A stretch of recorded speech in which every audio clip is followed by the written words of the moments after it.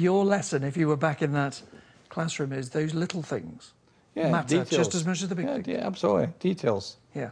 All points to the top of the mountain. Yeah.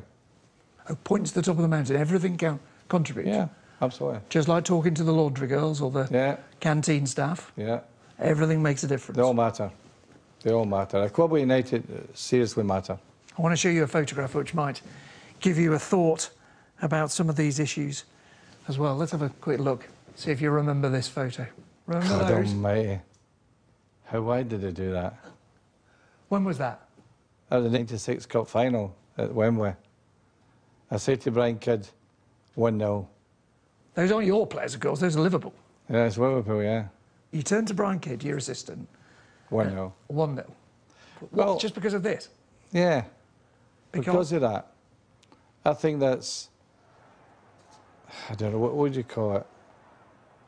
Arrogance or overconfidence or, I don't know, it was ridiculous.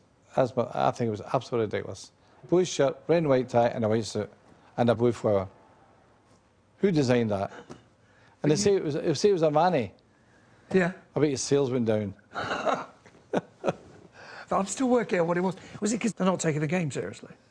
Well, I mean, Jamie Redknapp's got sunglasses on. But you know, the most telling part of it is this. Roy Evans and Ron Moran had black suits on. I think they were embarrassed. Liverpool Football Club is a great club with history.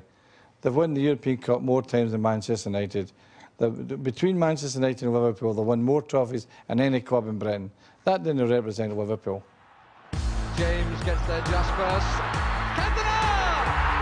There is to be a memorable end to a poor cup final.